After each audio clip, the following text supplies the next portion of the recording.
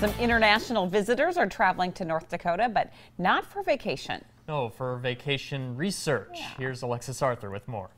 Visitors from all over the world are in North Dakota. We are trying to promote North Dakota. Tourists took the road less traveled on and made a stop at the Fort Berthold Reservation. We want to bring them off to the beaten path, off to sites they normally don't see. And it's safe to say, for this group, there's more here than what initially meets the eye. Wherever we go, particularly here and now in North Dakota, there's something wonderful to see and learn about. The Australian tour operator says that 1 in 20 Australians visit America, and many more than once. Learning about Wild West and Native American culture, so this is absolutely something that they would love to know about. The tour operators, or travel guides as we call them here, notice that many first-time tourists want to see the big cities, but when they come back for a second time, they want to discover something different.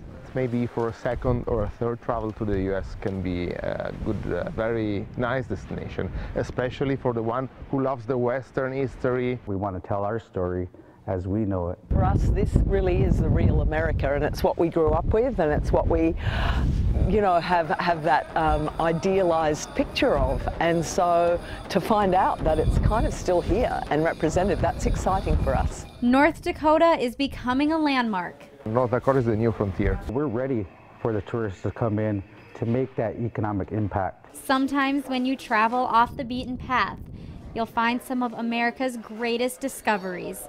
In MHA Nation, Alexis Arthur, KX News. The next stop for the visitors is in Minot at the Scandinavian Heritage Center. And now here's our photo finish. Take a look at this beautiful